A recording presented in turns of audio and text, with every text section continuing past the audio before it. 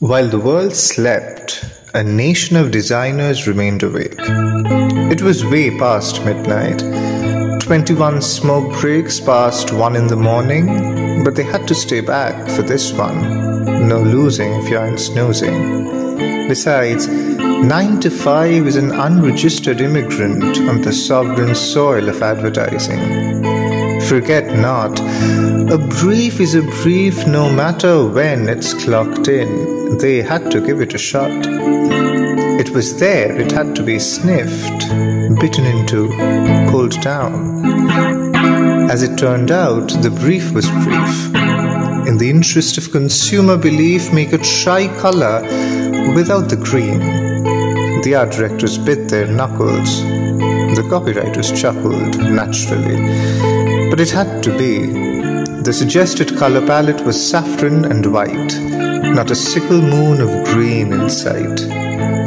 A new brand identity, apparently, could set things right. They were to break them apart, the saffron and the white, unmix them, untwine the yoke of the nation, undo the accord between yellow and orange, deconstruct the albumin republic into lost DNA strands of blue, red and black, not a spittle of green in sight. What imbalance was left, the makeover will right.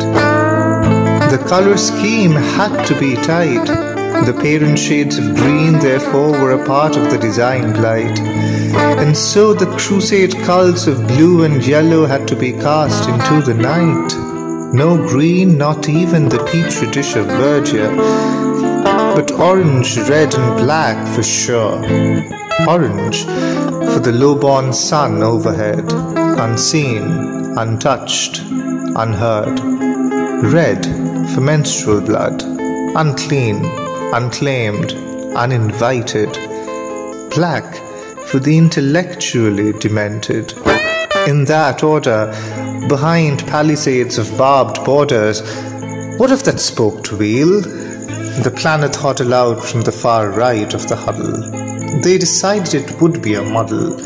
Now unglued, the spoked wheel was to be unhinged, unwed. 24 grinning teeth, deracinated, redistributed. That was to be the new spin. An ungreened tricolour with a toothless grin. Today they will visualize it. Tomorrow a nation will pitch in.